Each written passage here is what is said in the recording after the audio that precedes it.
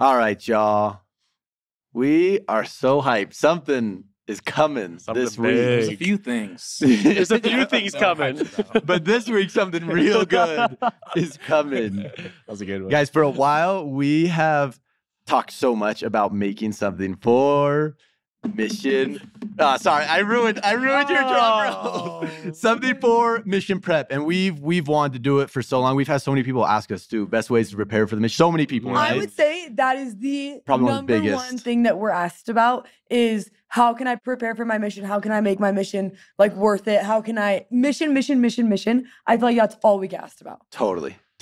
And so we finally wrote something specifically for mission prep. And I can say without a doubt, this is the most hyped I've been about anything that we've wrote. Am I the only one? I was just about to say, I'm like, we've talked about how passionate and excited we are to just give this to everyone because we know how much power it can give you in your life to be such a good missionary. Oh, I'm so excited. I would say like we really did put our hearts and souls into that book. So much so that like it was one of the first times since I've come home that it just like made me desperate to be a missionary. Oh my goodness. It made me want to go back. If they called me back for a transfer, I would go. You want transfer? Put me back in Thailand. Thank you. I would go. And I would say that's one of the things that I'm most excited about is that I feel like there are specific things from each one of us individually that I think all of us were individually passionate about, which is one of the things that I think is really cool, that I feel like it took all of the best. None of us were perfect missionaries, but I think it took like one part of each of our hearts that like we dumped into that we're like, no, like this is it. And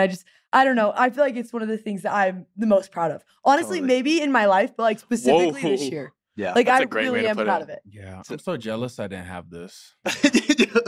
I probably would have loved it, TJ. Yeah. I mean, I don't know if, yeah. I would have. I should have loved it. It was right before my mission. Yeah, I'm jealous. It's going to be good. So, be looking for it. We'll be posting all about it this week. Yes, keep your eyes open. Get ready. Welcome to This is Kingdom, a Good News Brand podcast. This is Grace. This is Talon. This is TJ. This is Hollis. And this week, y'all, we're talking about President Nelson's talk from conference. Man, did we love it? Did we feel? When was the last time you heard a talk from a 100-year-old prophet? When was the last time? Oh, this is actually my first time. First time. Okay. And we don't know the name of the talk. Yeah, and that's fine. True, we're recording this before we've even had the chance to read it. We're going based off first listen. And that's awesome. They put it today. Oh, what the? Yeah. I checked an hour ago and that wasn't there. The Lord Jesus Christ will come again. Wait, that's so fire. That gave me chills. We were like, oh, the best is yet to come. No. The time is now. No, That's Jesus so is coming. Jesus is coming. coming. The fact that we just discovered that live in this episode was great. You That was got a great live experience. reaction. This is huge. Not the only live reaction. Okay, listen, this talk, there's so many good things we could take from this talk, but there's a certain part that I want to talk about. Honestly, it'll probably lead us to a lot of other parts, but it made me think of this experience that I had a while back. I had this friend that I looked up to so much. It was one of those friends that I was just like, I want to be like you. And I was trying to get advice from him. And so one day he did this drawing for me and he drew this little stick figure on a boat in the water. And he said, what do you see? I'm like, it's a man on the boat. He's like, yeah, where is he? I'm like, I don't know. He's like, he's in the ocean, middle of the ocean. I was like, cool. And he said, where's he going? And I was like, I don't know, wherever the waves take him. And he said, exactly, wherever the waves take him. I was like, nice. And then with his little stick figure drawing, he drew an island in. And he said, okay, now where's he going? I was like, well, he's probably going right to the island. He said, exactly. He's going right to that island. And then he went off and he said something that just hit me so hard. He said, if you don't have islands in your life, you are going to be floating around on a boat going wherever the waves push you. And that might be somewhere good. That might be somewhere bad. You honestly have no say, no control. You're just going with the flow. And honestly, I feel like that's a pretty common thing to say. I'm just going to keep my options open.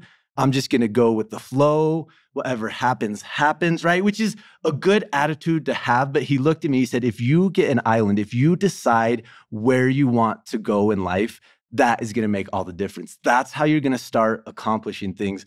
And what made me think of it is in this talk, President Nelson said, I have learned that the most crucial question we each must answer, which I love, he didn't say, an important question, a good question. He said, the most crucial question we each must answer is this: to whom or to what will I give my life?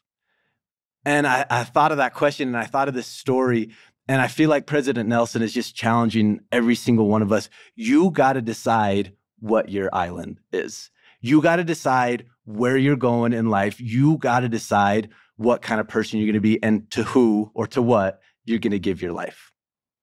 When I hear you say that, I think of like some experts and some people that I look up to when they talk about when you help someone out of like an addiction.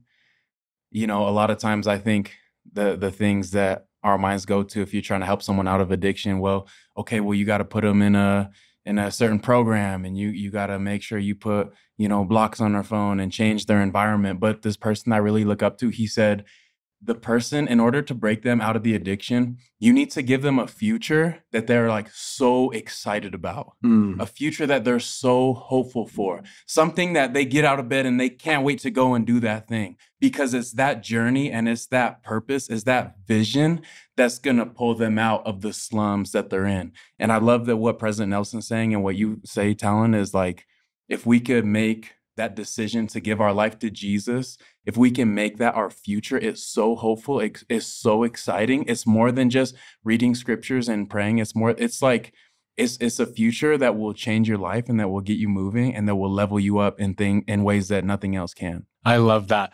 I love that question President Nelson presents, because when I think about that question, I think about like different phases of my life. I feel like my middle school phase, I was like chasing lots of happiness, I was chasing the next Pokemon game, right? That made me so happy. And maybe I was chasing the label brands like Aeropostale. Wow, I'm outing myself out right now. So bad. Yeah, that is so crazy. Nice. And as I got older, I feel like I started chasing different things that I thought would make me happy. But when I took a step back, I realized that there was more to life than being happy, because these things that were making me happy weren't helping me when life was throwing its curveballs at me. They weren't helping me when things didn't go my way. And I realized when I took a step back and chose Jesus, he gave me more than just happiness, but he gave me purpose and he gave me direction. I love in this talk where the prophet says he weeps for people who are struggling spiritually and who are carrying these burdens alone because they do not understand what Christ has done for them. And when you choose Jesus and understand what he has done for you, he will give you direction. He will give you purpose, and he will give you a place where you can go to where you're not floating anymore. And you will know that you can have a centered life around him, and that makes it all worthwhile.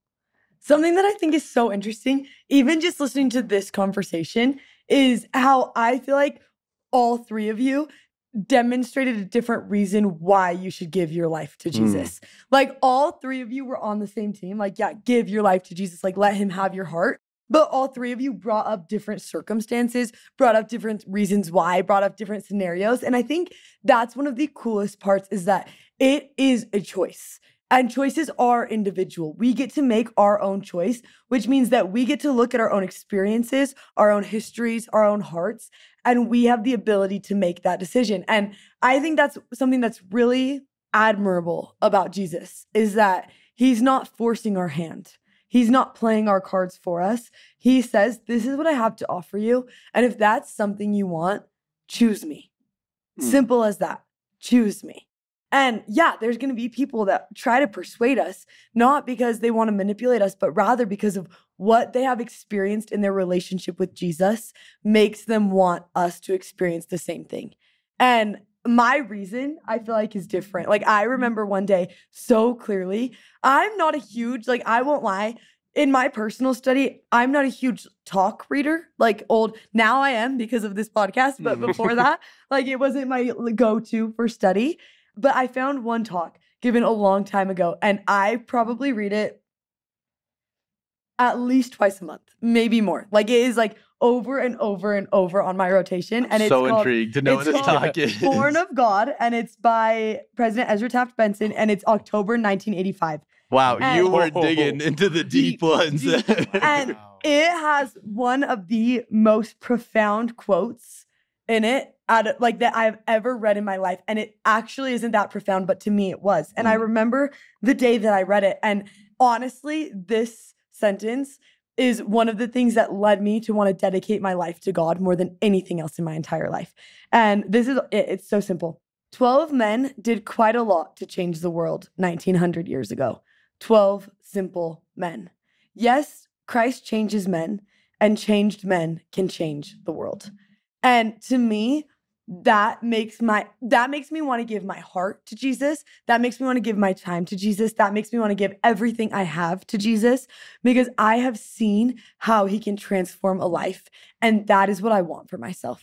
I want him to make my life into something more remarkable, more wonderful, more miraculous than anything I could have ever dreamt. Not because I'm extraordinary, not because I'm someone special, but because I am someone simple. I am just a simple person. But with Jesus, I can experience marvelous things. And to me, he is worth giving my heart to. Amen. I love that. There's these two things that are like hit me so hard with this analogy of being in the boat and going towards the island. I think on our journey with Christ, when we're rowing towards the island, I think one of the hardest things is sometimes we can't really see the island. And so sometimes the rowing and the praying and the studying and going to the temple, sometimes it can feel monotonous and sometimes it feels like we're not doing much. But I think something so cool that God has given us, and we've seen it this weekend, is we got that helicopter up above, you know what I'm saying? Oh, we got like the prophet and the leaders that's like shouting like, keep rowing, keep going, man, go to the temple. Man. Roll right. You got this. Jesus is coming. He's coming soon. It's right up ahead. And so, and then in the scriptures where like in the story with the tree of life, I love this, but this idea that Jesus is not just at the other side of the island, but like in the scriptures, Jesus is also in the boat with you. You know what I'm saying? And he's in the water because he's the living water. You know what I'm saying? And he's the light. Like he's everything. And so just two things kind of practical I hope that we remember on our journey with Christ when it gets tough and when we get tired is that, man, we got our prophets we could listen to help encourage us on. And then Jesus is all around us in this journey. We don't have to do a bunch of things to get to him. He's like with us right the whole way. That's so good.